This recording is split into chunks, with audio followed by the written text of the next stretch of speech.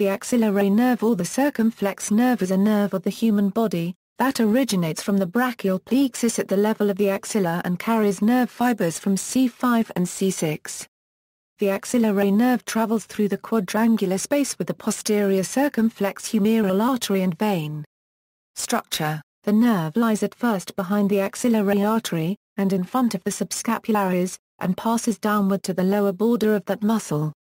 It then winds backward, in company with the posterior humeral circumflex artery, through a quadrilateral space bounded above by the subscapularis, below by the teres major, medially by the long head of the triceps brachii, and laterally by the surgical neck of the humerus, and divides into an anterior, a posterior, and a collateral branch to the long head of the triceps brachii branch. The anterior branch winds around the surgical neck of the humerus, beneath the deltoid muscle, with the posterior humeral circumflex vessels.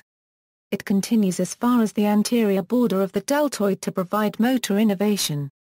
The anterior branch also gives off a few small cutaneous branches, which pierce the muscle and supply in the overlaying skin. The posterior branch supplies the teres minor and the posterior part of the deltoid.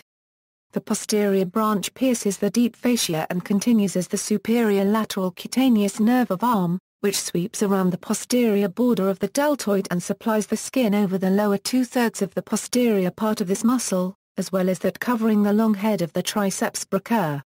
The motor branch of the long head of the triceps brachii arises, on average, a distance of 6 mm from the terminal division of the posterior cord termination.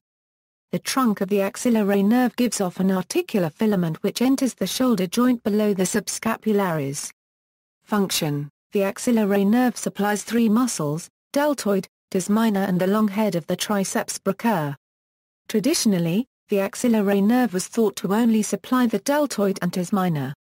However, a study conducted in 2004 determined that, in 20 cadaveric specimens and 15 surgical dissections on participants, the long head was innervated by a branch of the axillary nerve in all cases. The axillary nerve also carries sensory information from the shoulder joint, as well as the skin covering the inferior region of the deltoid muscle, the regimental badge area.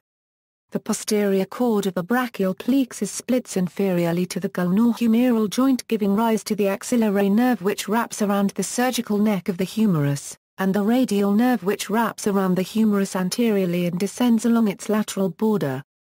Clinical significance: the axillary nerve may be injured in anterior-inferior dislocations of the shoulder joint, compression of the axilla with a crutch or fracture of the surgical neck of the humerus.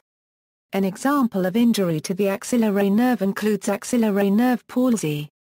Injury to the nerve results in paralysis of the teres minor muscle and deltoid muscle, resulting in loss of abduction of arm, weak flexion, extension, and rotation of shoulder.